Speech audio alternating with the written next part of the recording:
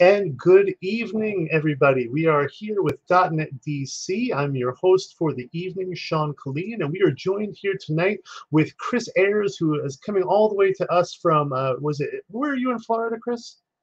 Tampa, Florida. I'm about an Tampa, hour Florida. west of Orlando. Yep. Nice. And as we were getting started this evening, I forgot to even ask you, how's the weather there? Most people don't like to ask that because it's usually wonderful, unless it's in the summer and then it's just hot and terrible. But yeah, right now it's like 80 something. It's nice. Oh, Shorts year round type of thing, short sleeve shirts. oh man, so excited! Now, luckily, I think up here in Virginia, we've had a very similar weather today. So I was actually mentioning because I was just outside on the balcony out here, standing for a couple minutes before we met up, and it was like, oh, that's right.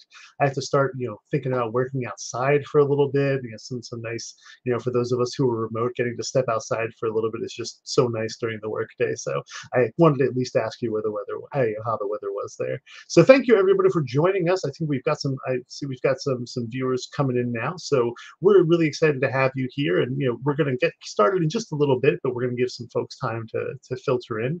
And so we've got a couple of polls here for you. Chris and I were talking before before we kicked off here about some things we wanted to know about you, our audience. So I'm going to go ahead and share my screen here.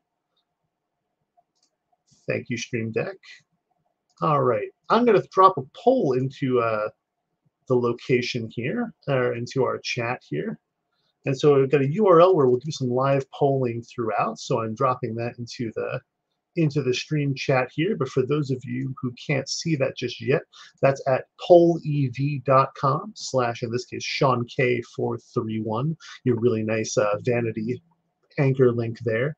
But we're curious as to know, how many years have you been developing software? .NET DC prides itself on having developers who are either early or later in their careers. So we're really happy to have you out and understand a little bit more about you as well. So got some great experience here showing up in the chat so far. And I did a word cloud, which I guess doesn't quite translate for this. So that's a lesson learned for me on the poll format. The numbers are merging together. We'll see if it ends up being okay. But that's maybe yeah. Well, the number one response will be years. You've been working it for years. There you go. There we go. Great. Awesome.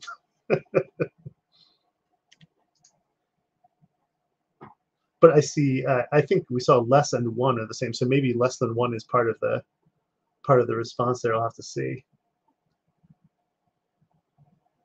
Very nice.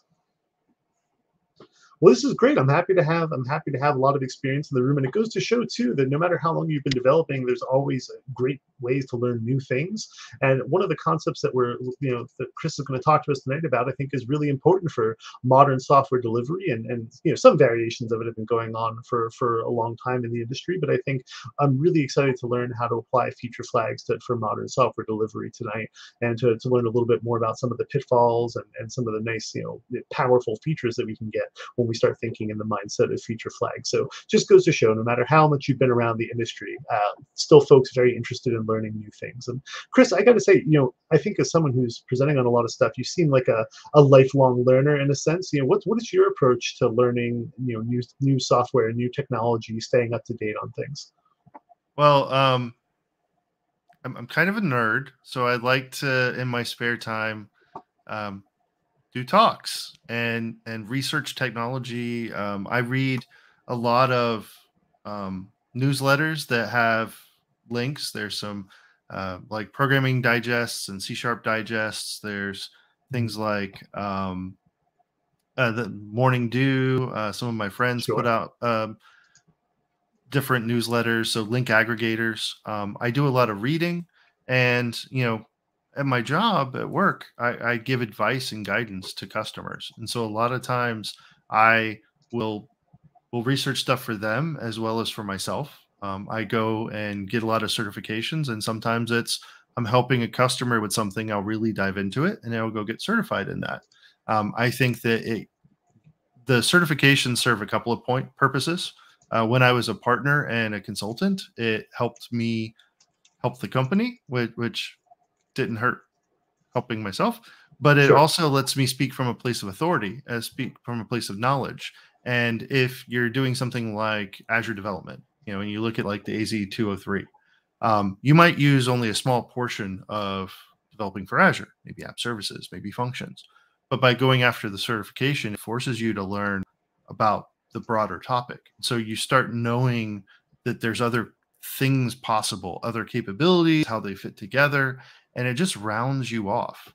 Um, Even 10 or 15 years ago, I remember when Web 2.0 came around and there was a shift from a lot of back end development, like, you know, PHP and ASP and Cold Fusion and that sort of thing, to, hey, we're going to do a lot more JavaScript and have, Ajax calls and interactivity. There was Knockout, there was Backbone, Ember, and then Angular JS came out. And now we've got this huge swath of technologies, React and Mhm. Vue.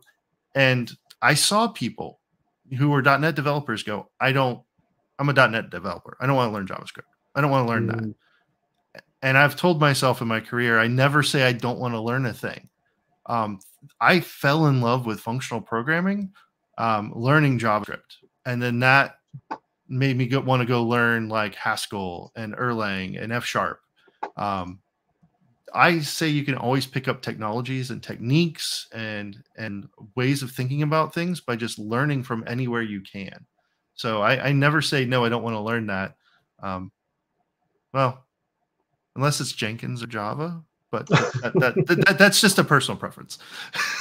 And that's fine. And I think, well, I think that's fair to say that you've got personal preferences, but I think that's the key for me too. And I feel very similarly that when I don't know something is usually the start of a really fun adventure for me, where I get to dive into that thing and learn about it and think about how I could apply it in new and different ways. And so whether it's and for me, I tend to be a little more hands on. Like I always have 100 side projecty things going, and that's for me the way that my brain needs to stick with stuff. I used to consider certifications, and you know, I don't mind going through the content and learning for the certifications, but Hmm. it's something. Yeah. It almost always felt wrong to like then go take a test as if that necessarily proved something. I kind of wanted to say, okay, I want to spend that time applying it instead. But I totally get the value of certifications in so many Yeah. scenarios too.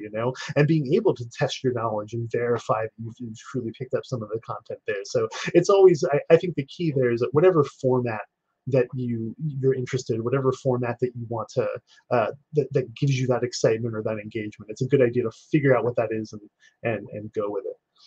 Yeah, I mean, I like learning things, but as someone who is a consultant who talks to customers a lot, sometimes customers listen a little bit better if they see you have a certification in the thing you're talking to them about.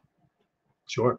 Well, I got to say, as a consultant who is doing a lot of, has helped a lot of people with a lot of problems, do you have any generic advice for folks out there who may be looking to go into consulting, or folks out there who may be in Oh a yeah. consulting role, into what you've learned from your time? And that could probably be a whole other talk, I'm sure, but what you've learned from your time as a in your role in helping customers.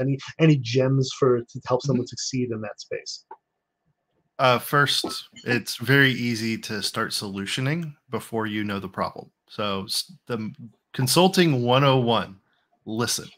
listen, listen, listen. And when you're in a consulting practice, if you're in a professional consulting service, a lot of times when you're in there interacting with the customer, listening will also give you that next project, because you can hear while you're working with them that they're planning on doing the next thing. So being professional, listening, asking the right questions, not trying to jump to a solution that I mean, I've definitely seen the shiny hammer syndrome in lots of organizations, lots of engineers. Somebody has a favorite tool, they love it, they're going to use that for everything. Everything looks like a nail. We're just going to bam, bam, bam, and it doesn't always fit. Right. Sometimes functions are the right answer. Sometimes it's containers. Sometimes it's just an app service. I know there's just lots of techniques and options out there, but the flip side of it is also there's a lot of education that needs to happen. When you're a consultant, you're dealing with clients. A lot of times, if it's something new, they can be afraid, and so they want to do things the way they've done it. I've helped so many customers move from being on-prem into the cloud, and there's well, we've built it this way for 10 years. Here's our end-tier application and this. And as Sure. you start getting into the cloud, trying to understand, there might be new practices and techniques around DevOps, around app resiliency. You might need to look at eventually consistent models. You might need to look at more distributed messaging instead of direct REST calls. Maybe start using message buses or event grids or event buses so that you can send messages and do, that sort of processing. And there's education because it's new, and new Sure. scares a lot of people. Yeah, then there's a new tax in a lot of organizations, right? Where you've got there's a true cost to achieving something new, especially in a large organization, and that gets into sort of change management and how do you help introduce those things and on-ramp folks into those things, and yeah. So well, thanks for that, Chris. I appreciate it, and I'll probably keep rapid firing questions at you throughout. But for those who are joining us, thank you for being here. We've got Chris Ayers here with us on the line, and if you are just joining us, I put up another poll there on our poll everywhere. Just curious as to whether you've used feature flags before, and so we've got yes, yes, but not in the .NET ecosystem, or we've got yes or not yet. And so we'll see here. And don't worry, I voted yes. Thank you. I have to shut this down right now. Click end broadcast.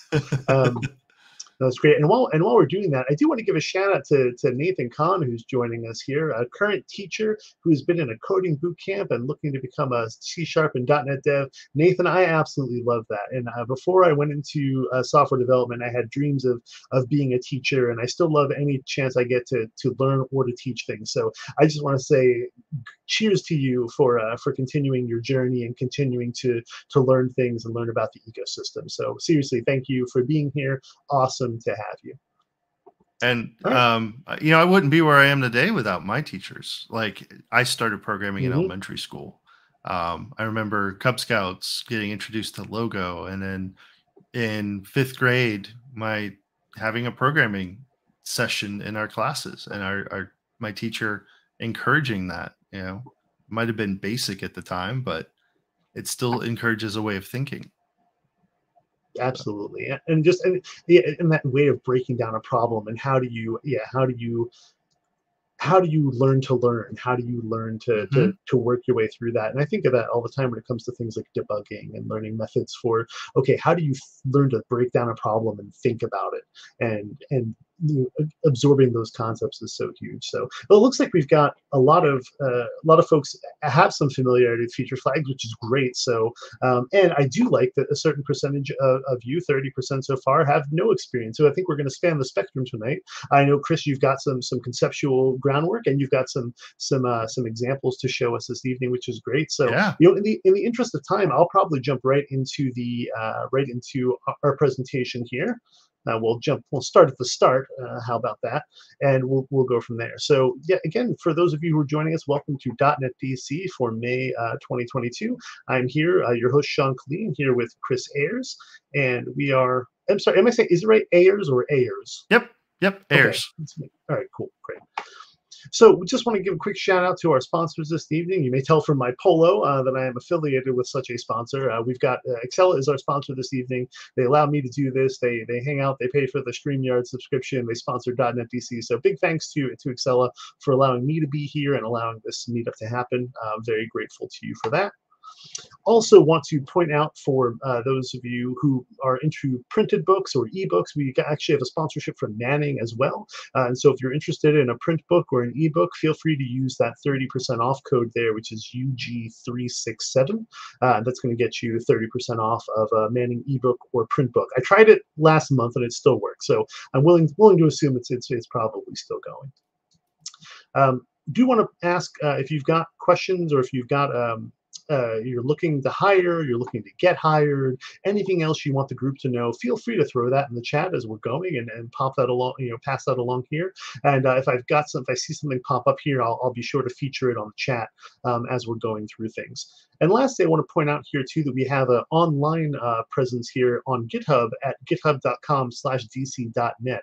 What I want to point out about that is that we do have calls for topics if you want to hear about a certain thing. We also have calls for speakers if you're interested in speaking or interested in raising your hand to do a lightning talk or something like that in the future. Definitely feel free to add yourself there, because we'd love to put stuff together from all across the community and get as many folks involved as we can. But certainly you can see the schedule there.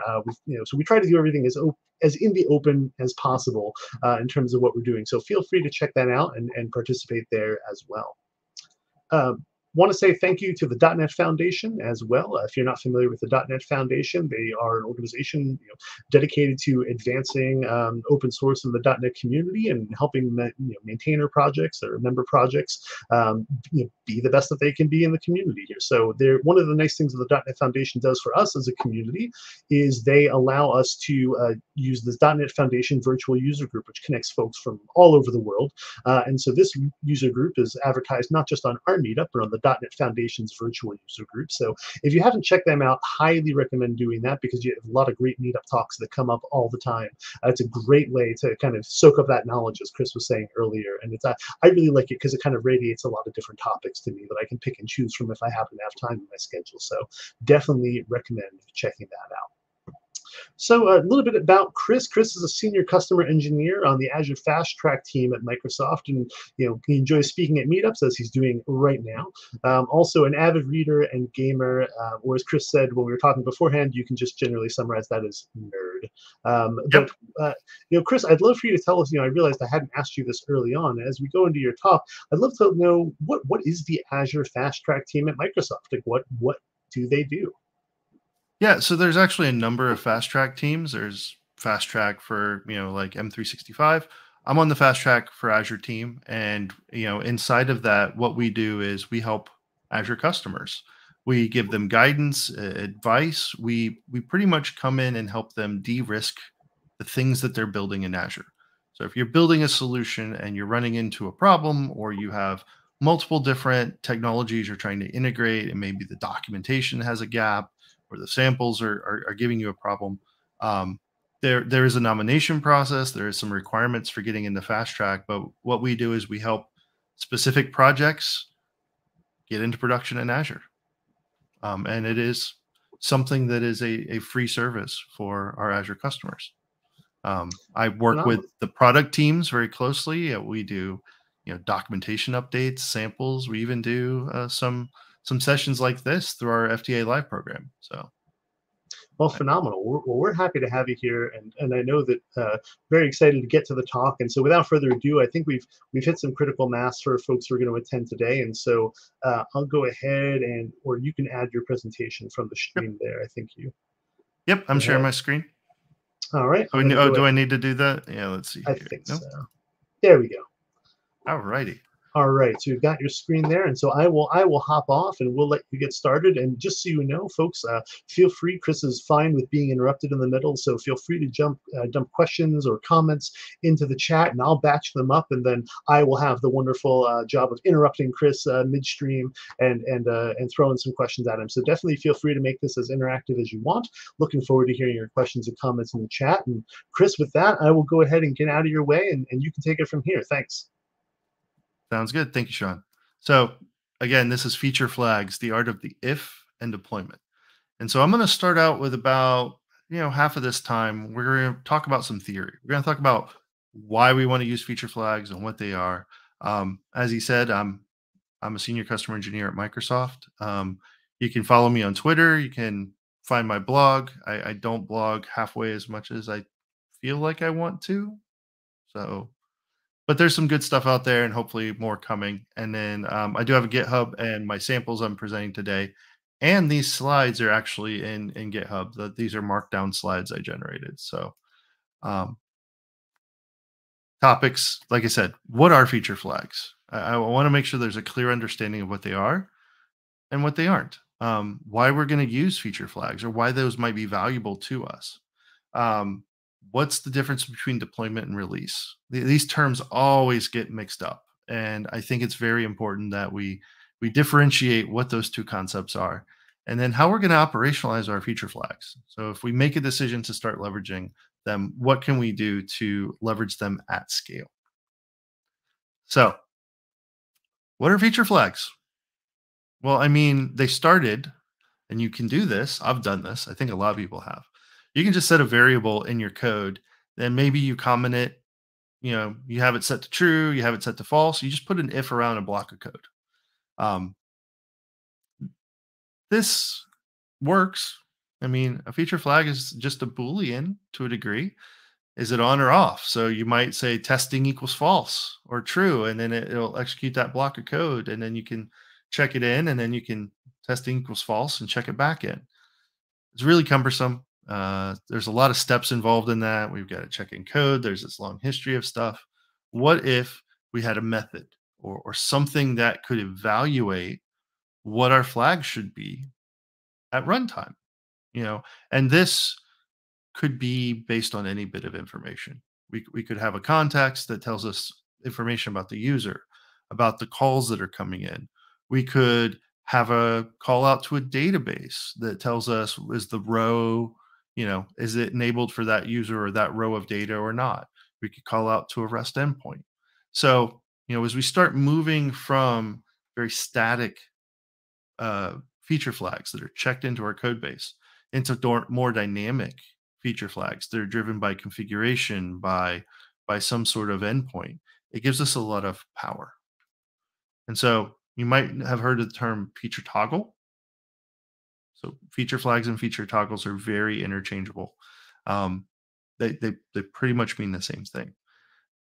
And like I said, most of these are simple Boolean values. Now, the reason it might be a string or another value is, what if you're looking for a username or you're looking for a role or something like that? It might still evaluate to a Boolean. Are you in this group? Is your name Bob? Are you using Chrome or Firefox? But I don't want to muddy the waters too much because there's a lot of usage for feature flags, and it's easy to label anything that's got an if in it. Oh, well, that's a feature flag. And I think there's actually a lot of different uses for feature flags. Um, and I want to spend a little time here. If you have comments about this or questions, please ask. But as you're rolling things out, maybe you're working on a feature. It's going to take 2 or 3 sprints, and you want to be able to still check in your code, run your unit tests, deploy things out. You don't want to have to um, revert code or hold a branch for a long period of time because something's not ready. So maybe you want to be able to check in your code, but not release that feature out to users. You can use a feature flag to work around incomplete features so that they can still release and ship code out to production, but you're not releasing those features to your users. Maybe you have a new feature that you want to start releasing, but you're not sure of the impact to the system, to the users, to the company. So you might want to slowly increase the rollout. Maybe you want to do 10%, 20%, and monitor the system the entire time. You're switching from one algorithm to another. You're not sure if it's going to have a resource impact or bandwidth impact. So you can slowly increase it to see what might be going on. Maybe you have, this is a case of doing ring deployments or progressive rollouts. And I'm going to talk about that a little bit more later. Maybe you want to run tests in production, hypothesis-driven development. Does the red button or the blue button have more interaction from users? If we do, should we use a hamburger menu or a little arrow that rotates? Should we, move the content right aligned or left aligned? Should we add this call to action here and see if we get more interaction? We can use feature flags to do those tests in production. One I don't think people think about a lot is a kill switch. Once things have been deployed, we can start leveraging the kill switches. Like we've deployed out a feature and we're starting to see a rise in errors or a problem, we could turn it back off very quickly without having to revert code, rebuild, redeploy. We can just revert back that feature. John, I saw you come on for a minute. Is there a question? Just a mistake on my part. You're all good. Okay. Maybe, so I've worked in retail. I've probably worked in most industries at this point in my career, but I worked with a restaurant organization, and every year they had Mother's Day. Mother's Day was this huge event, just like Valentine's Day. A lot of reservations, a lot of information on their websites that was very specific, like LTOs, limited time offers that were very specific around those time periods.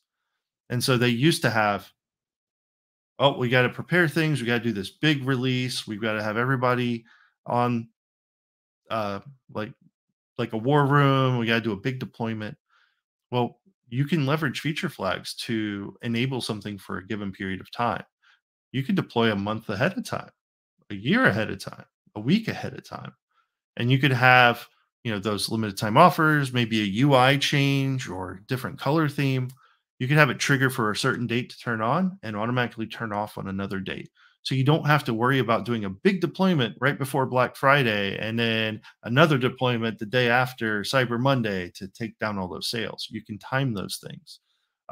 UI changes, code changes, algorithmic changes based on calendar events.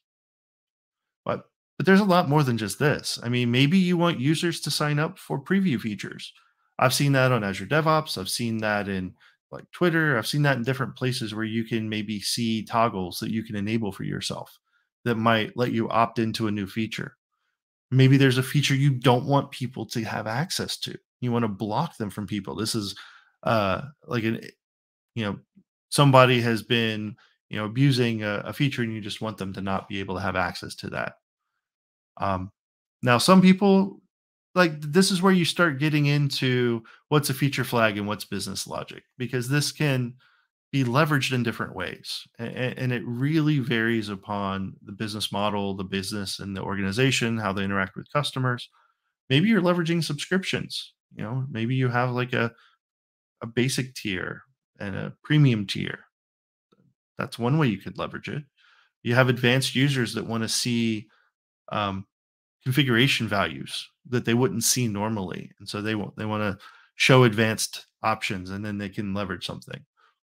You need to maybe start getting people off of a system because you're doing maintenance, so you're limiting certain actions inside the system, and this starts to change feature flags into more operational flags. But like I said, there's usually a little bit of gray area as you leverage the different use cases. Load management, I think, is an extremely interesting use of feature flags that I've seen in a couple of places that I think could be adopted more often.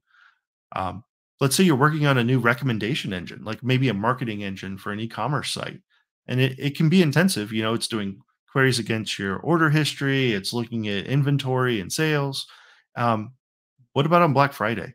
You're getting tons of hits, you're getting tons of traffic, and you want those resources maybe to go towards serving the site instead of trying to do some extra optional sales.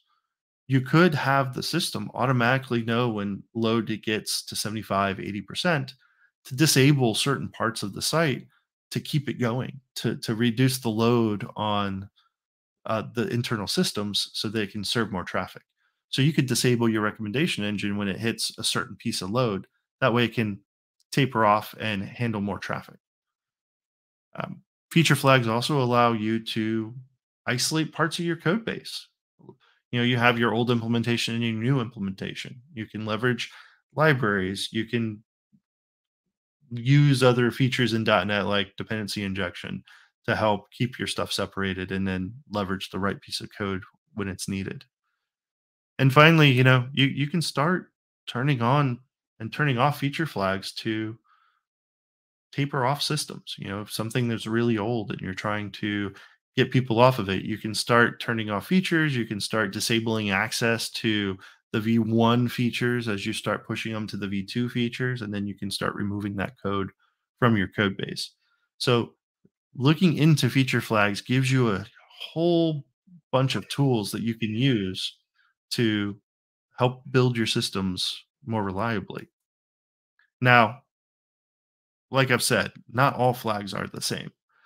Now, in the short term, I use these a lot. These are where I'm building a branch to implement a new feature and I'm surrounding my code with a feature flag. Or we know we're going to be doing an experiment. We're going to try something out. We're going to surround our code base, the parts of it that are impacted with feature flags. They could be anywhere. Maybe in the startup, we're leveraging service A over service B with the feature flag. That that might be very early in the process of an application. Maybe it's a UI element, maybe it's an algorithm inside of a service, so they can kind of be anywhere. And when you implement a feature flag, that is technical debt. You're adding this logic that ideally should be kind of short term into your code base. You've got old code and new code living side by side, and so it can cause some brittleness. It can also lead to some refactoring problems if you're not careful. So you need to be very aware of what's in there. And I'm going to talk about that more when we get to best practices a little bit. But maybe we have longer term feature flags, and I talked about that earlier. Subscriptions or turning stuff on, and they can start to be turned into business rules. They might turn into operational flags. And you might not still call them feature flags. They might start out as a feature flag and they grow up. There's a lot of like Gang of Four patterns out there that you can leverage. And I know that there was a couple of people that were a little newer. So Gang of Four's design patterns, it was originally from a book that was in Java, but these patterns are some of the foundation for many of our software engineering practices. Like strategy, visitor, and command can directly apply to leveraging feature flags to how we're going to toggle, this implementation versus that implementation. So I'm going to pause there for a second, see if any questions pop up while I take a sip of water. But like these are some of our options as we start leveraging feature flags in our implementations.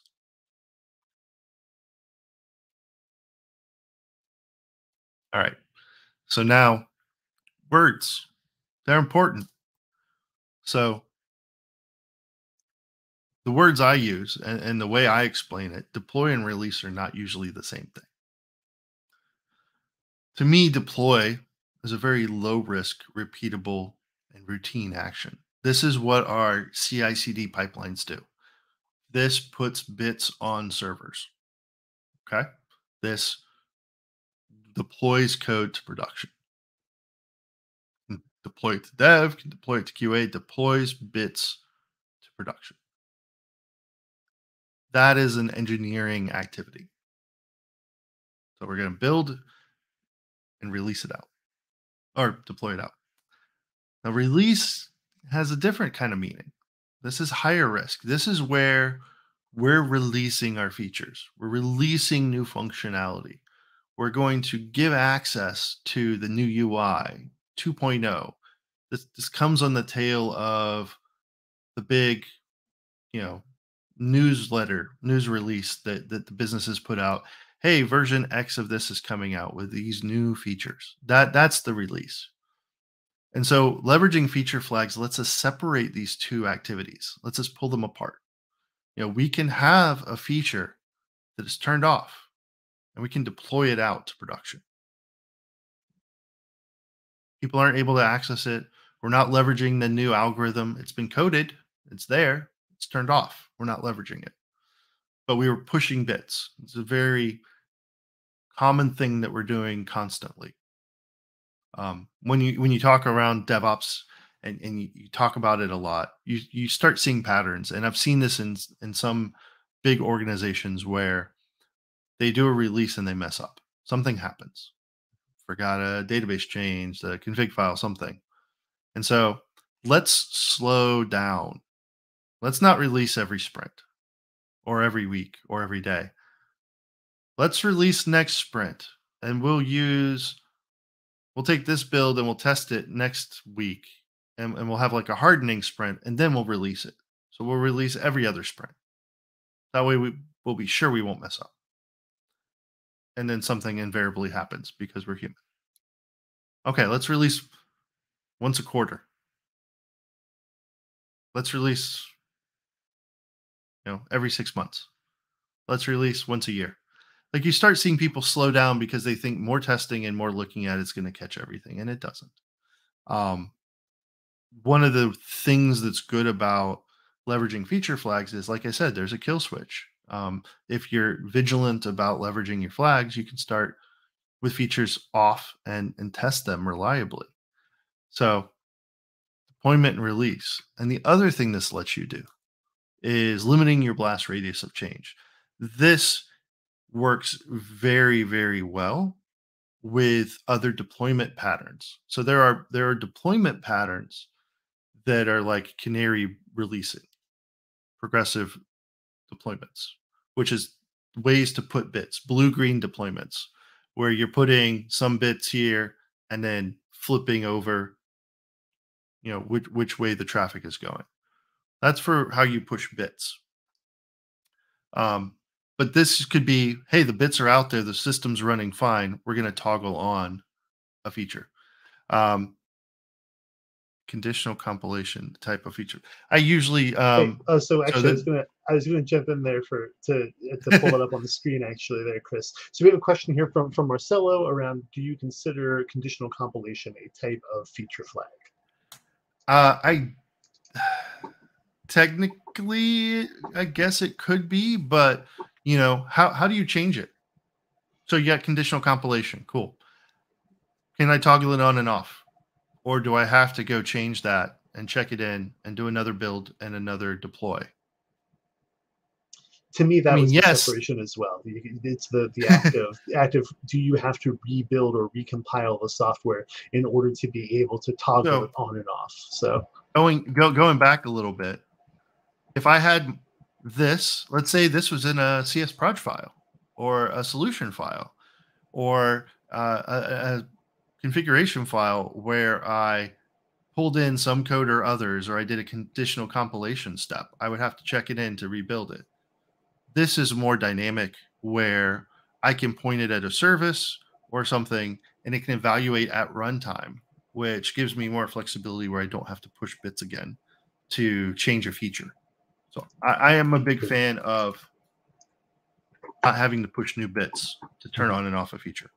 And and the one comment I wanted to mention to you, you noted around folks slowing down because I think that's going to help them avoid mistakes. And for those of you who may find yourself in similar situations or are trying to make the case to help avoid that, a great book you might want to pick up is the book Accelerate, or the latest version of the Dora metrics for DevOps. Yep. Easily one of my favorite recent books in the industry. And one of the things it does is put some data points to the fact that actually it turns out that when you have more releases, your risk of change failure goes down. So it's not Yep. either or; it's actually yes and both. And so that's one of the a functionality like this is hugely important to achieving things like that. So I'll drop a link to the book in the chat, but Thank you. I will let you get back to it, Chris. Yeah, no, and Accelerate came from Dora, the DevOps Research um, Alliance or whatever it was. I don't remember the exact name it stands for, but it's been funded by a number of different organizations over the years. A lot of the members that do the research there, some of them are now at Microsoft studying developer velocity. And a lot of these practices we're talking about, releasing more often and using CI/CD and techniques like feature flags lead to better satisfaction at work, like better mental well-being, because you don't have to do those um, Saturday night 2 in the morning calls for 4 hours coordinating 8 different teams. And Accelerate's an amazing book. I highly recommend it. So we've got this idea, maybe we want to separate our deployment, our release. How do we operationalize these flags? How do we start dealing with these at scale? And I talked about how it's a pain in the butt if you're checking in code and having to do a rebuild every time you want to change a feature. And that same applies for trying to go across environments.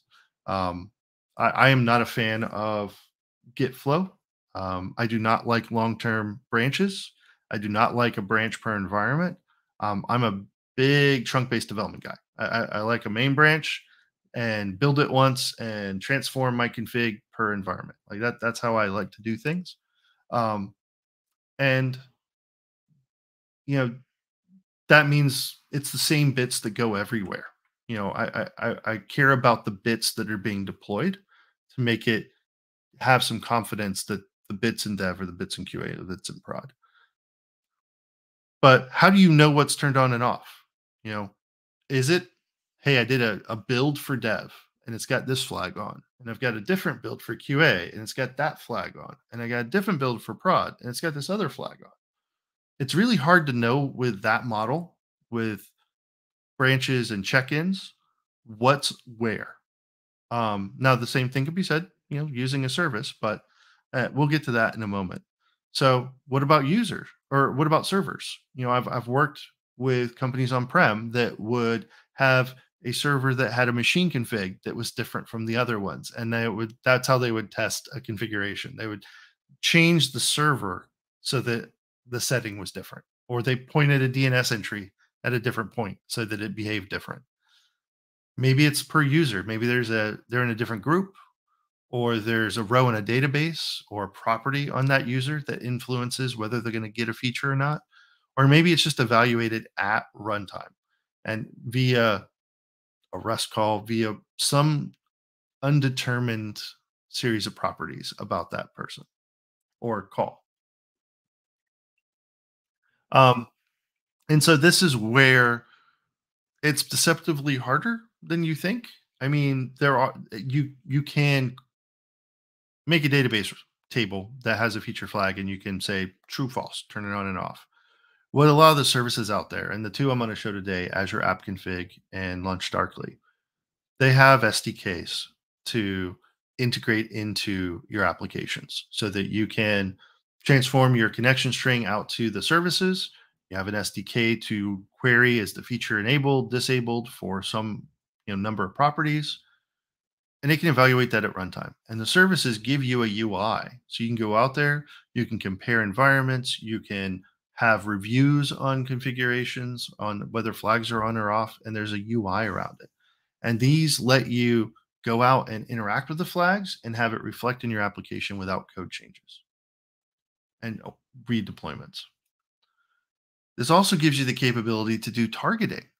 So the SDKs and the frameworks, like I said, Azure App Config and LaunchDarkly, lets you target a number of things: time, region. You can target it by user details, like are they in a group, a user, a domain, a company. You could do progressive rollouts by percentages. You could release something out there 10% and then go change it later, 20, 50, 100. You could just do 50-50 testing to do that experimentation. And then you can have triggers. You could do automation. So you can have your monitoring system run Azure automation. You could have it run some sort of function that maybe it goes and turns off the flag. Maybe it's something that evaluates more often. So it gives you that control. And I already said flags are technical debt. Like the second you add them, you're dealing with it. There's some great references here in LaunchDarkly's repo to talk about stuff. And I also want to ask just a quick question. I don't know if you can quickly add a question to your poll. Who has heard of Night Capital? Night Capital. And I'll tell you why. While I haven't answer seen this next anybody add question. it in the chat, but I am familiar with the story of Night Capital. I think there's maybe at least a few people who aren't familiar with it, so definitely Yeah. tell that. All right. So strategies to manage cases where features are sprinkled throughout sequential. Oh yeah. Well, some best practices. And yeah, having nested features is a big problem.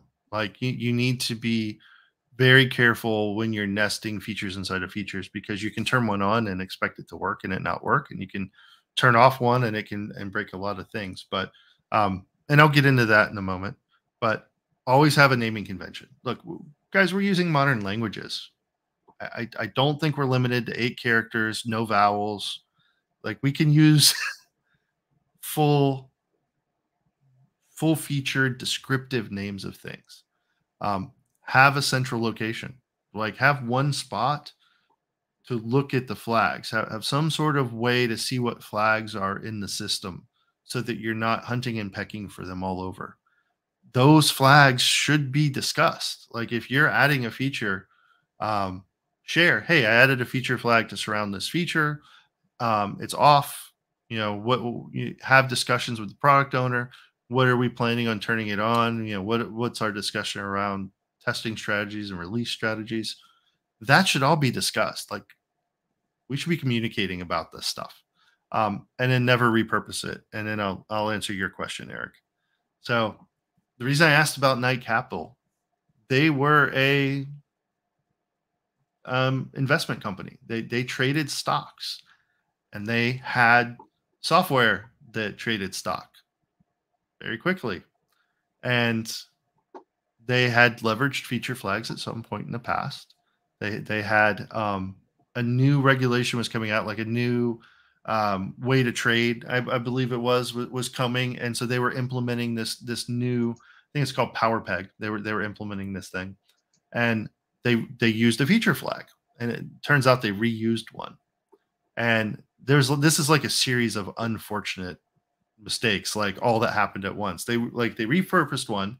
They had 8 servers that were doing this, and they deployed it out with the flag off on like 7 of them, but they put the flag on one of the servers, and so it started doing like crazy trading, like buying high and selling low, and just huge volume of traffic. Like the volume of stock trade just went through the roof. So they tried to fix it by redeploying things. So they redeployed the code on all 8 servers. So they put bits out again, but they turned the flag on everywhere now. So now all 8 servers were doing this. And in about 45 minutes, I think they lost like $500 million because of shorts and longs and everything. And they ended up declaring bankruptcy within like a year. They tried to mitigate it, but they had like huge losses. And prior to that, they were one of the largest groups trading on the stock market. If you Google or look up Night Capital, you'll definitely see some blog posts about it. But never repurpose a feature flag. And to Eric's question too, I think that if you've got a lot of if statements and you have sequential business logic, to me that's a sign that you may want to encapsulate that logic in a more domain relevant concept, so that it's clear where those features reside and what part that code is playing in your overall business process. And clear architecture, like leverage the design patterns. Don't just have 8 nets to diffs all over the place. It's a good potential evaluate and remove them. Oh yeah, remove them. Like if they're no longer in use, if you finish the feature, don't keep the flag around. Now, our flags, our code doesn't live in isolation. We work with data a lot, which raises a question. As I change my code and I start modifying my endpoints, what do I do with my data? Well, my recommendation that has served me well, that has helped me in a number of organizations: be additive. Try not to ever change the schema, like change a field from a string to an int or something like that. What'll happen is now you have to have that big call with everybody on at 2 a.m, taking the site down, deploying the database, deploying the code. If you're additive, where you just add another field right next to it, maybe you can set up a trigger to copy the data, but you can have the old fields and the new fields live side by side. The old code can still run accessing the older fields. New code can still run accessing the newer fields. So you can start deploying these databases out weeks in advance with both fields there. Like I said, triggers if you need them to do some sort of synchronization. And you can obsolete the old field, saying, don't write any more code accessing this. Start moving off of it. You can now deploy your data at any point. You can deploy your application, roll forward, roll backwards, and you've separated your data deployment from your code deployment, which is huge, because otherwise oh, well, we might need to take the site down, and we might need to, do the big deployment orchestration, or let's take a backup of it and try to snapshot it later to get the data in place. So that's my advice on data and JSON models that go along with your applications, the DTOs and the like. Uh, Try to be additive and deprecate. So I think that's enough theory. Um, we can look at some samples now, and then we'll come back. So, all right, you can still see my screen. All right, so let me. And you guys see my screen? Okay, is that big enough? I switched from dark mode to light mode, thinking that might be more helpful I for think it's others. pretty. It's definitely clearer for me than it was a couple seconds ago. I think you're good. All right, so I don't need necessarily to use a service to use feature flags in .NET. So there is, and I'll just show that there are NuGet packages direct for feature management in ASP.NET. So you can leverage just using a config file. So I have a config file, I have a feature management, I have, true, false, I can in a config file. So this could be taken from an environmental variable. So I could transform this config file on deployment. I could, if I was running this in a container, I could pass these type of values as environmental variables or command line arguments. This feature management library interacts with the .NET config system. So by just defining that you have feature management and you're defining some feature flags, and this can be a nested object, .NET can interact with feature flags, and it gives you tools to render out um, controllers, render out parts of Razor syntax, all without having to really leverage a lot of the management side of the feature flags. Now, I do want to get into those, but I just wanted to show how there is capability in .NET to have these feature flags. So, um, in my program CS, now this is a .NET 6 sample. I've added in add feature management. When this initializes, it's going to take whatever configuration got built. So by default, to create builder will, you know, check for the app settings JSON. If there's a develop, it'll do that. Environmental variables, user secrets. I could go and add app config, which I have in another sample. That will all get built into the configuration, and then feature management will pick up the pieces that it needs to enable or disable features. And you can track some of those in something like an enum, like, hey, I have a feature, um, and it can just leverage the name of it to try to tie that back to this, so I can keep my feature flags in a central place. And this is all covered in a lot of the quick starts and tutorials out on Docs, which I'll show you in a moment. But you know, let's say I've got these razor pages. You know, I can I can inject a feature manager. I can say, is this feature enabled? And I can do something with that Boolean value. I could change a message. I can There's a feature called feature gate. So if this is turned off, you can't hit this endpoint. If it's turned on, you can. So let me just run this momentarily.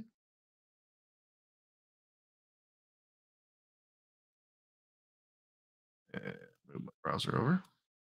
So this is just saying welcome. And if I go to /flag, I can get to the feature flag page. And I can see what that looks like by I get to the feature flag page and I don't have feature A on. Maybe I want to flip these around because I'm not using app config. I'm not using launch darkly. I would save. I would rebuild this. I'd have to restart my application um, in order to get this functionality registered. So now I've turned on feature A, which says welcome to a feature flag. And if I try to go to that flag page, well, it just says not found. Now, there is configuration that's available in the feature management library, where if it's a not found page or a disabled page, you can do a redirect and you can tell it, I want you to direct to this not available page. But I just wanted to show just quickly that there are feature management libraries baked into .NET. If I go out here to the docs, let me. This is part of the Azure App Config documentation, but if I go down, you can see once you connect it, a lot of this is here we go. We're going to use the feature management library. We're going to add feature management. And now we can start doing things with our feature gates.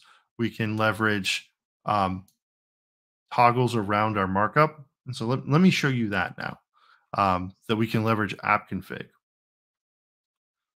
So this is Azure App Config. Let me, boom. And you can see request counts, duration, how long calls take. They provide access keys so that you have a primary and secondary. You can rotate these. These can be managed through configuration. You can, scale up how much storage you have or how many hits you're getting per hour. But down here's our configuration explorer. And this is for configuration management. There is also feature management added to it. So if I wanted to do configuration management, I just wanted some key value. My background color is black. If I wanted this um, created and maybe backed by Key Vault, App Config can do a lot of those things. The feature management, where I have a feature and I can turn it on and off. These type of things also reflect as, and that's what's showing here. These are showing as an app config feature flag. So they are similar in fact of it's a key value pair managed by Azure App Config, but it's through this feature management library. And I'll dive into some of the capabilities we have here in a moment. Let me go back to the app and stop this one. That was our feature management library.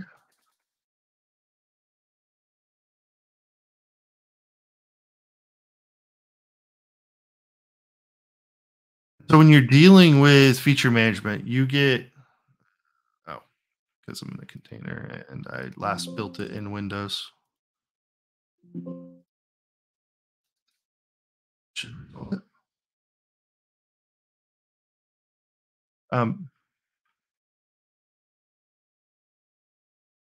Ow. I had swapped access key. Yeah, live debugging, everyone.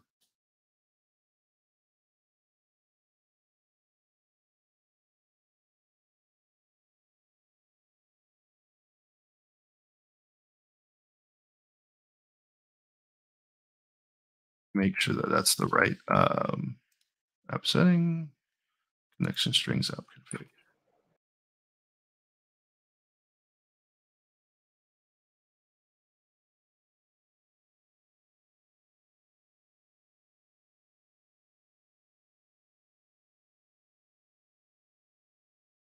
Now, is that case sensitive?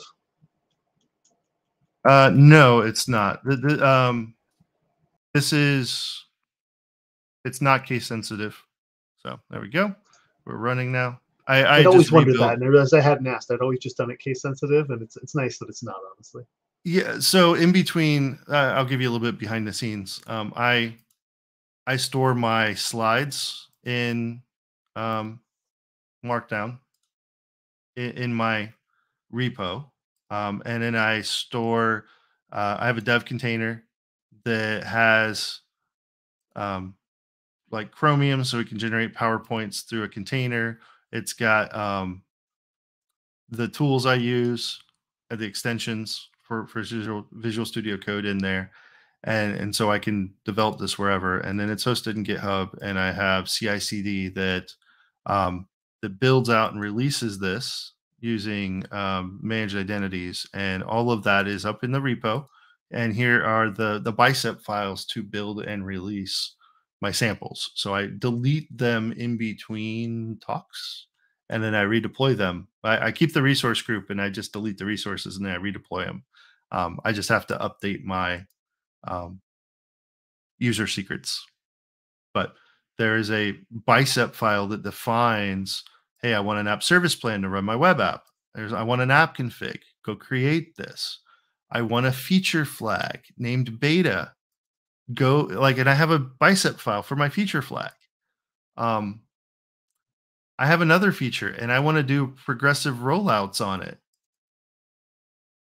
And I want to use a rollout percentage. And so like these are all defined in a bicep file. And so I deploy those in between. And so sometimes I have to fix my setting when I forget to. I need to reopen the yep. So here we are. So we're in this. I see beta is on. I've got beta. And if I go out to app config and I look at my feature management, yep, beta is on and feature A is on. Um, you can turn this off and you just have to, if you want your application to dynamically pick up that change, you have to make the same changes you would make for app config, for to the host builder essentially, to dynamically pick up that change. So it's got like a 5 second, I think it defaults to 30 seconds, but you have to, and while I'm doing this, I'll let the cache expire. But if I come down here to program, you can see this one's a little different. So instead of just doing the normal create, I'm getting my settings, I'm getting my connection string for app config, and I'm adding Azure app config to my configuration. So this is going to add into the JSON files, the environment variables, and then I configure a refresh. So if you don't do this, the only way for it to pick up new config changes or new feature flag changes is to stop your app and restart your app. You don't have to push new bits, but you have to start it and restop it. So this lets you have some capability, and so now it's picked up the cache. The cache expired. I can't get to beta anymore. Like the site's there, but it even removed the menu item. So how did that menu item get removed? This is that other feature that we have from our feature flag. So I've got this shared space here. If I go in my layout, here's my normal layout. And I'm sorry everything's so big. I'm trying to make it clear. But you can see I've got you know syntax here. I've got this feature tag, and this comes from the feature tag helper. And I can say, hey, for feature beta, I want to render out um, this markup. So it's going to take me to the beta thing. Now you also see I have feature A here. And if you guys, were eagle-eyed, you might have noticed that feature A was turned on, but it wasn't showing up. Well, that's because I have a targeting filter applied. And if I come over here and I look at advanced edit, I have a targeting filter and my default rollout percentage is 0. So it's enabled overall, but if you're not in this user list or in a group I define, you don't get it. And so this is where you can have people opt in to a feature. You could have like contoso.com or some sort of organization be like a ring 1 or a ring 2. Maybe this is all your internal users and a couple of power users that signed up for it. Everybody else doesn't get anything. If I change this to like 100%, what will happen, and it might take it a sec because of the caching, is I would expect to see feature A show up there. And the targeting, you can see I'm interacting with the feature the exact same way I'm interacting with the other feature. And how you define that, like I said, while I'm waiting on the caching. Um, Startup. Okay. So in startup, we're not only doing Azure app configuration, we're not only doing feature management, we're also adding in a targeting filter. And so this is just saying, hey, when you're running your feature calculations, also take into account the targeting. Yep. So there's feature A. Just took it a couple of seconds, and I probably screwed up something in the code on that one. I'll just check the controller. Yeah, I accidentally said beta instead of feature A. So there you go, fixed code sample. But this is that feature gate we talked about. I'm doing things based on um, the feature flag. It's picking up that toggle, and it's allowing access to an endpoint or not, an action or not. And then these are letting you render out markup or not. Now, the other way I could do this is I could inject at the top of the page, in like a CSHTML, I could inject the feature manager. I could say if feature manager is enabled beta, this is just a helper to help with that. And this is documented out there. So if I go back here and look at feature tag,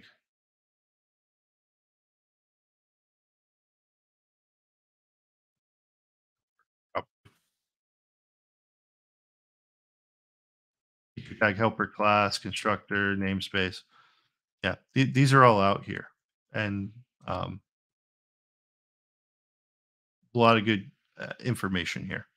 Um, there is other ways to do it. So these are all doing that polling model that I talked about, and I'm bringing up the docs because it's good to know about these things. So this uses the Sentinel key. So maybe instead of checking every single property out there, you can set one property and it will refresh everything. So you could maybe use that as like a version thing that says go refresh everything when that gets changed. But there's another way you can interact with app config and feature flags, which is kind of push, where you can hook it up to um, service bus and have service bus tell your application that a feature flag changed. So there's a couple of options you can do to interact with Azure App Config. And I mentioned those targeting filters. So you can make your own targeting filters. And you can. So this is where when you're targeting things, maybe you want to give it some context. You want to give it user accounts. So you want to know which user or which group the user is part of so that that can be evaluated as part of your filter. There's some samples where it will target a browser, so you can use a browser to target things. And let me go back to the feature flags to here. So I did the advanced editor. Here's the easier editor. So you can see I want a time window, a certain time. I want some code I wrote myself. I want to write my own filter. Maybe it's based on one of those, or maybe I type in my own. If I am using the targeting filter, what's the percentage for everybody? What's the percentage for people at the group or the user? Like this information is what's being fed by that context.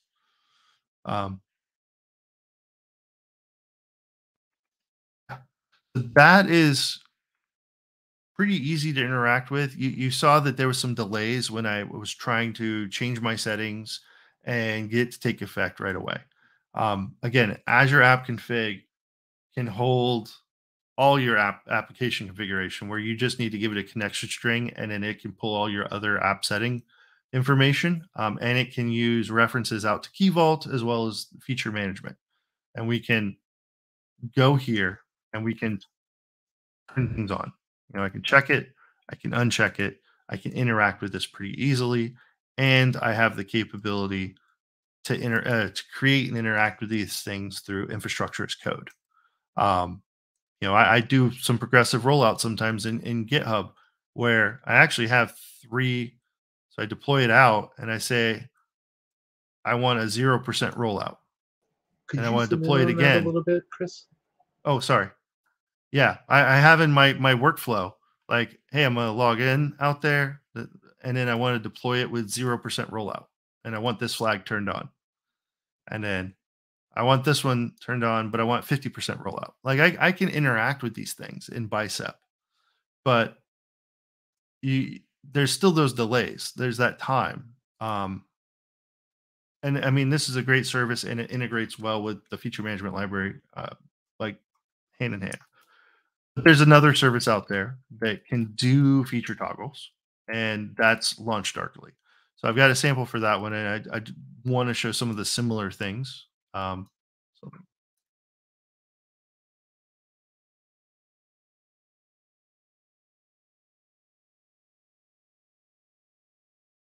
and this one I checked a little bit earlier. I should have double checked my app config one. So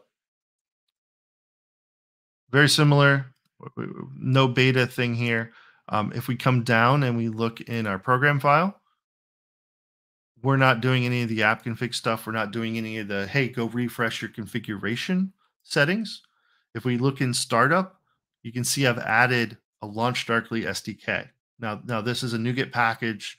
You can go look at the quick start from Launch Darkly and how to do this, but I tweaked it a little bit in the fact that I didn't want to, in the middle of my application, to say new Launch Darkly. So I'm actually making a singleton uh, for my Launch Darkly, and I'm injecting a Launch Darkly client into my controllers where I need them. And I'm pulling just from my config the SDK key. That's blank here, but I've got it in my user secrets so that I can continue to operate. So, hey, we've got our feature flag here. I'm just going to copy that. And this is the Launch Darkly interface. So I'm going to do a thing real quick just to demonstrate that their stuff. So if I come here and I'm hitting refresh, nothing. I can turn this on. Why am I turning this on? Well, I'm going to do a demo. Yep, this is production. Let's push it. Boom. 5. It Launch Darkly prides themselves on speed of resolution and interaction. Like it is phenomenally fast. You create projects in Launch Darkly, multiple feature flags. When you're creating it, you know, you can have a nice name in the key.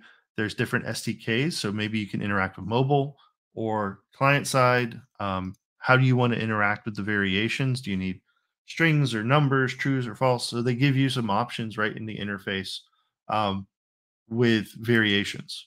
And for individual flags, you know, this is where the same targeting stuff that we talked about applies. You know, you might need prereqs, like are they in a country, or you know, are they does it depend on a flag? You know, what are we doing with user targeting? For true, maybe it's by an email address. Maybe, you know, I need to do other things with it. Maybe I need rules, you know, and I can look at attributes, country, IP, it's anonymous, and I can do things to turn it on and off.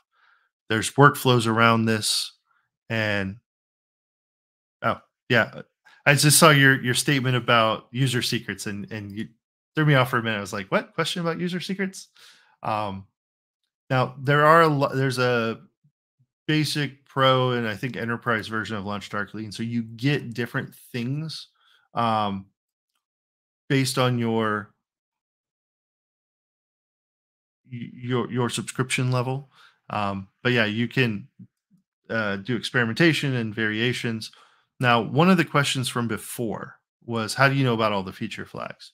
One thing I love about what Launch Darkly does is they have a capability to do code references. Now, I haven't set this up in a while, but essentially they have a tool called LD Find Code Refs, and you can integrate this into your pipelines, GitHub, Bucket, like you can do this, and so it'll associate your feature flags with it being referenced in your code.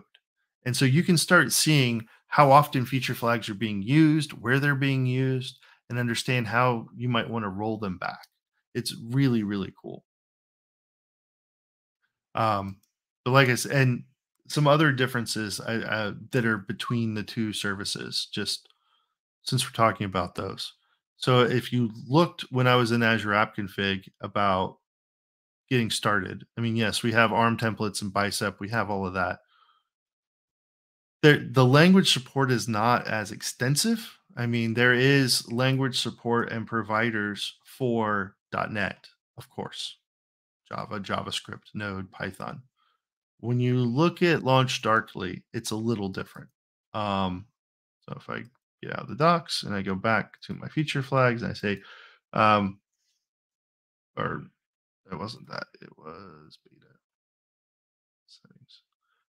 Like there are, there, that's what I'm looking for. Integrations. Nope, that's not what I'm looking for. I don't know what I'm looking for.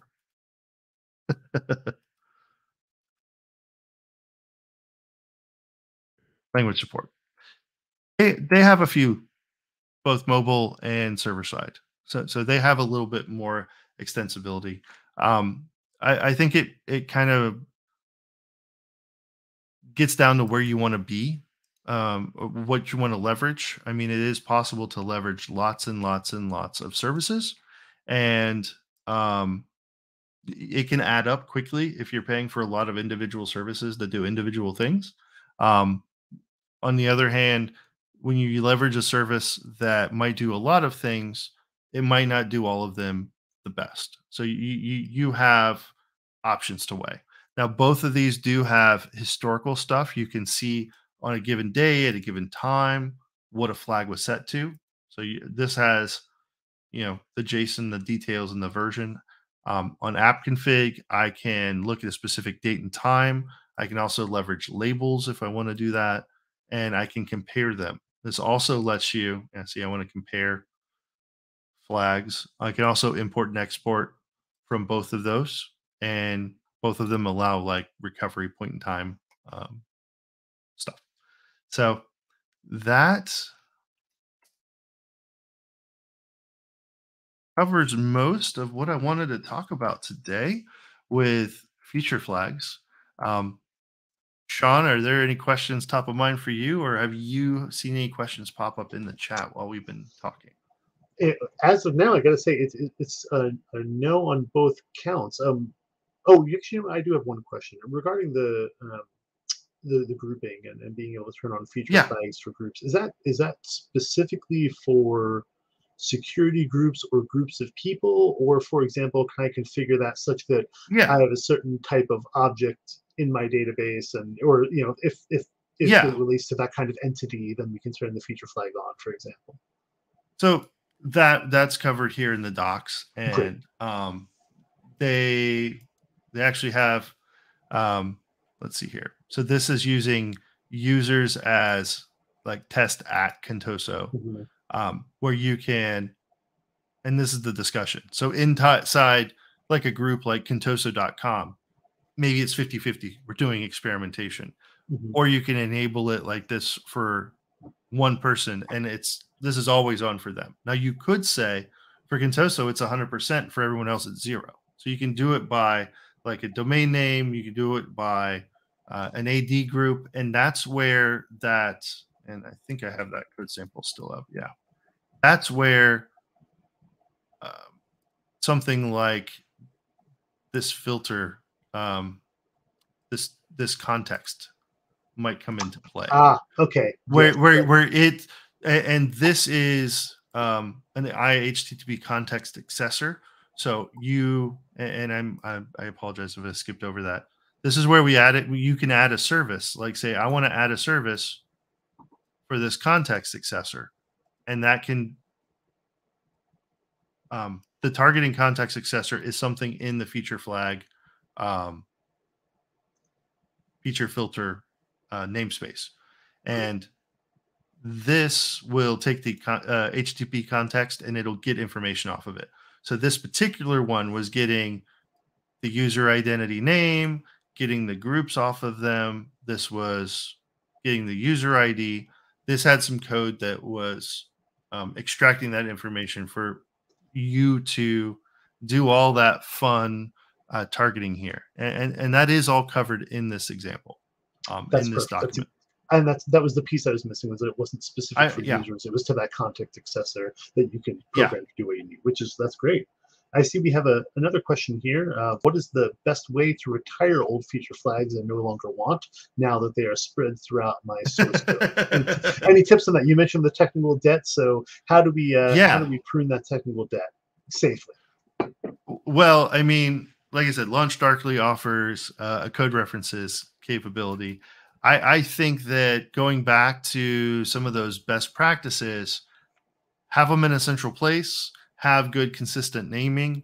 Um, there was that blog post from GitHub actually like a year ago where they had like how they leverage feature flags, and they use Ruby for a lot of stuff. And they actually had like a Ruby bot that would go through, and after the PR got merged, it would then remove, like it used pattern matching to find the blocks of code from like the feature flag and like remove them and submit a new PR. So you could merge that later on once it was removed. You're looking for that now, aren't you, Sean? I am. I'm going to paste it in the chat right now. I think I Yeah, I do have some resources there, like the feature management documentation and mine. But if you've deployed something out and you were protecting it with a feature flag and you've released it and it's sitting there for a little while, you can either go ahead and create a PR for it to be removed, but you start running into drift pretty quickly. Or you can, I usually try to like do a deprecation and actually have stories added to remove those. And they need to be prioritized because people need to understand it is technical debt, that if you leave it there, it will grow and start walking around and, turn into Skynet and try to murder us all. So yeah, I agree. That tends to be one of my practices has been, if you introduce a feature flag, also introduce a task somewhere in your work stream to clean up that feature flag, preferably with an understanding of the risk that's attached to that feature flag. Of course, we can't always understand the full extent of the risk that a feature flag poses, like for example, Night Capital, right? Some of those situations, hopefully none of us are necessarily in that high of stakes environment, but I think at least identifying what some of the risk is ahead of time is good. We had another question come in around from Eric on recommendations around automated testing of different combinations of flags. So, right, if you've got, speaking of that technical debt, right, you have different permutations or pathways through your code that can happen based on the flags. Question around testing combinations. What's your approach from an automated testing perspective on that? So, automation makes life easier. So I'm going to assume you're talking about how do I do automated tests on these things, which I think is the right way to assume. I'm going to take a small detour, but when you have things like Launch Darkly, where you could use a REST endpoint or an API to toggle a feature flag for an environment, when you have REST endpoints and CLI and bicep files where you could target a feature flag file, here, maybe I'm doing dev QA, maybe I do it that way. Like I'm not saying that this is the way to do it. I'm just saying maybe you were doing something like this where you could see these, you could compare what they looked like, and you could automate it. You could script it. You could say, run my automation test. Now hit this endpoint in dev and run my automation test again, and hit this endpoint in dev to change the toggle of the flag, and hit, like, that would give you that capability. But then again, whenever I'm talking about testing, I always say, don't do the ice cream cone. Don't do this, where you don't have any unit tests and then everyone's just manually testing. Have automation as far up as you can go. Right. And so in terms of an automated testing strategy, certainly you could use something like property-based testing if you want to do combinatorial testing around different feature flags to make sure that you're, so for those of you who aren't familiar with property-based testing like FS check or something like that, if you've got a few feature flags in combination and you want to guarantee that your system's going to work that way in certain circumstances, you can pass those combinatorics there. Or even if you're using something like NUnit, I think XUnit to a certain extent has combinatorics built in, so you can leverage some of the native functionality of those libraries as well to accomplish that. But I think Chris is right. The key is definitely do automate and test your feature flags. And if you have a gazillion feature flags, that may be a smell that you either haven't cleaned it up, or that perhaps there may be some additional refactoring you can do to pull that out so that the segments of those systems controlled by those feature flags are a little easier to understand, I think. Yeah. No, but that was a great question. Absolutely. I will say I don't see any other questions in the chat. So we'll give it a few more minutes, but I will say, Chris, thank you for I'll have one more question. Any Okay. fun stories or any big successes that you can speak about in general terms of a time when you've leveraged feature flags yourself? Like you said, you've been all over the industry. Like, is there something that stands out for you in terms of a time that you've implemented or seen feature flags implemented that was incredibly successful? Yeah, and like I said, in the retail space, in the restaurant industry, we've leveraged feature flags and to enable services to consistently get deployed as we prepare to release those features. I think keeping that distinction in mind, that we can push bits and we can have conversations around feature release, and they don't always have to be tied. You do have to, and I think it is a sign of maturity, like having testing, having automation, having confidence in your pipelines, confidence that you can redeploy things if you need to, that you can minimize disruption, that you can create environments on the fly and do load testing. Like those are all things talked about in the State of DevOps report and developer velocity reports and Accelerate and the Phoenix project. They all drive success and reduce so many headaches. Absolutely. I think that's a great thing. I've heard them referred to too as the, a sort of safety harness where, with similar to automated testing, what they enable you to do is move quickly with confidence in a certain direction. And there's a power to that when we're building and delivering software that has value and impact. The faster that we can move without losing confidence, there's typically the ability to harness that power of change or that power of making an impact, sooner, safer, happier, I think is one of the common terms we're going with today based on the book. But I think that that having that safety harness in place is really key. We do have a question. Oh, sorry. Yeah. Let's finish up and then we'll or follow up and then we'll have another question. Well, I went back to this slide because of YK's question. So if you want to go ahead and highlight that, I'm sorry. Perfect. Yeah. So recommendations around feature flags and microservices environments. So I mentioned it here, but feature flags can coexist with advanced deployment models. And when we're dealing with microservices, when we're dealing with containers, when we're dealing with those type of things, you can have deployment models that exist in pushing the bits out. And then you can also have feature flag models that can enable or disable features inside the microservices. I think that what you see with microservices a lot, especially when they're container based, you start seeing the blue, green, and canary deployments that are based only on the container images. So, version 1 is out everywhere. We're going to roll out version 2, and it's going to stand them up, and it's going to route traffic to the new nodes slowly, or it's going to bring up more new nodes and take down old nodes, and go one way or the other. And that's just different bits that are going to be getting traffic or not getting traffic. And yes, you can implement some feature flags that way. I mean, you can determine, do I want some traffic there or I want some traffic over here? But then I ask, well, how's your application architected? Because it can affect how you're doing that at a higher level API, at a higher level API gateway style. Do you have whole different server farms? Are you running 3 or 4 different copies of your entire application, and you're directing traffic to different copies of your application based on feature flag? How many versions back of your application are you going to keep? Do you just want to do blue, green and have 2, and you're you know that you're deploying bits and everything's working fine, and you're just, you've successfully deployed and it's running right, and now you're using a feature flag to direct people to different types of functionality? Or do you want to have one instance with it on, this with it off, this with this combination, this with that combination, and now you have to worry about potentially a lot more instances of things running because you're maintaining versions and functionality.